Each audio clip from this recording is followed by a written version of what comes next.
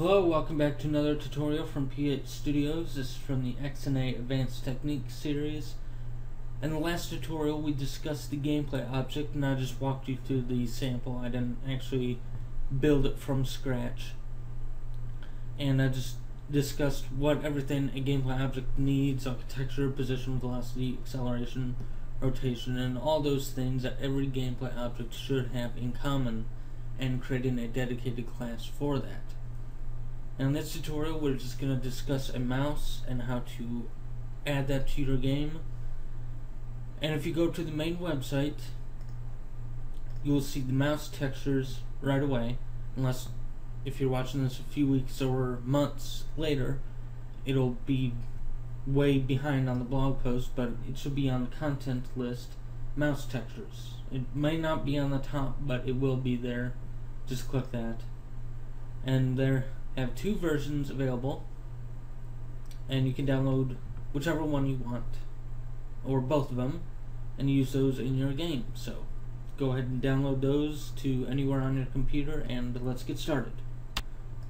Okay, I saved them to my desktop, so let's get started. Open up Visual Studio and let's create a new project, and let's make it a 3.1 project, Windows Game 3.1, and let's call it Mouse Tutorial.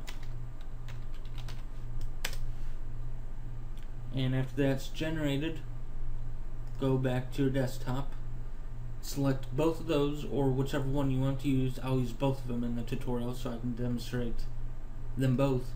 Drag them into your Visual Studio content portion, and they will be in our project. Okay, so now we have the mouse tutorial.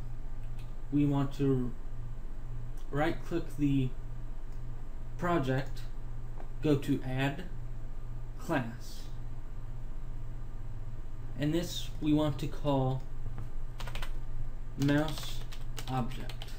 And we're doing this in a class so it's nice and clean. We do not have 500 different codes inside of the game.cs. We can just separate them in our classes. So change this to public class, mouse object.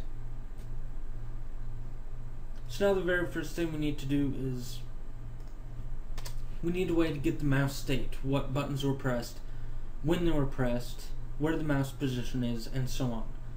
So in order to do that, there is a built-in mouse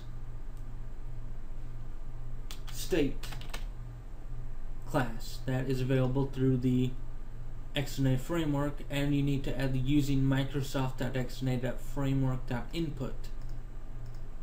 So now we have the mouse state. Now I like to add the previous and current, which means we can do things like, if you remember a few tutorials back, we did an input system where we had is new key press and is key pressed, which we used a previous keyboard state and a new current keyboard state, and determined if it was a new key press, it was currently pressed, but in the previous keyboard state it was released.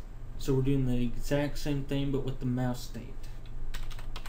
So previous mouse state and current mouse state.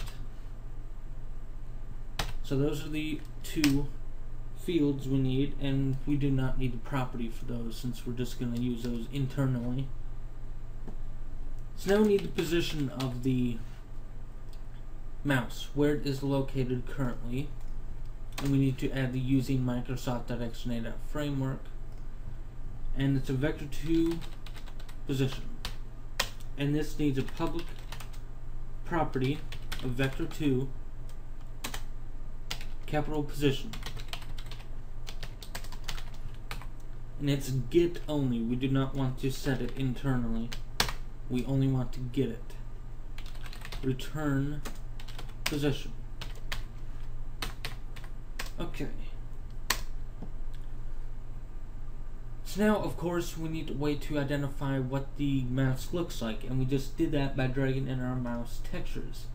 But currently we do not have a way to add those into our mouse object, so we need a texture 2D and we need to add the Microsoft.xna.framework.graphics using statement, and let's just call it texture. And that's not going to have any property at all. So what we want to do in the next tutorial is have a clickable object, which means if our mouse texture intersects with a game object that can be clickable, we can perform certain tasks. In order to do that, we're going to use rectangular collision, so we need a rectangle to identify the rectangle of our object. And I discussed this in the basic training series, where the rectangle is just going to be position X, comma position Y, and the texture width, comma texture height. So the rectangle will be based upon the position and the texture. That needs a public rectangle property, capital rectangle, and we need to use get only, return rectangle. Okay, so now let's get into the actual useful properties that we can use.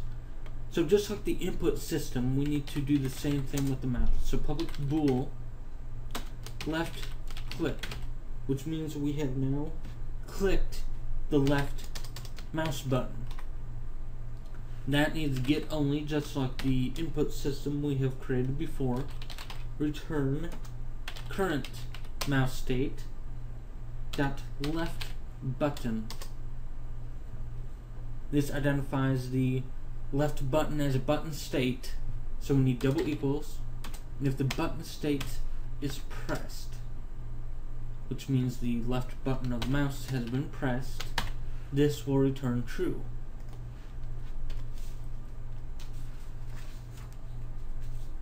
Okay, so now just like the input system, we want to do something similar, where if it's a new click, where if the previous mouse state had the left click released, but the current mouse state has the left button as pressed.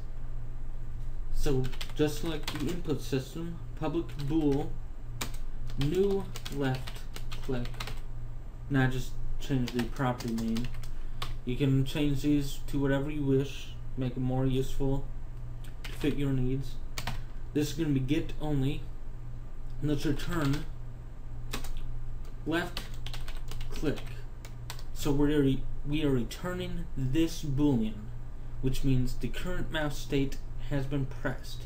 We do not need to copy all this for this. We can just call this property, and if it's true, the current mouse state has the left click as pressed. And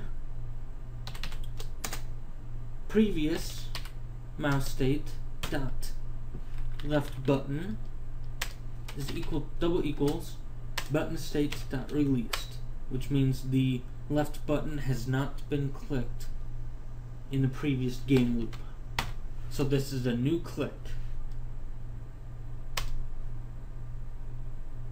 Okay, so that's it for this property. Now let's go on to the public bool, and let's perform more actions that you can use if you wish. And one of those is going to be left release, where the button has been clicked in a previous mouse state, but it is not clicked now, which means we have released it between game loops. So left release.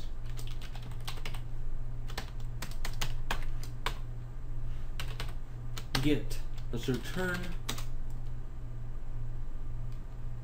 not left click, which means it's not clicked in the current mouse state. And previous mouse state dot left button double equals button state dot pressed.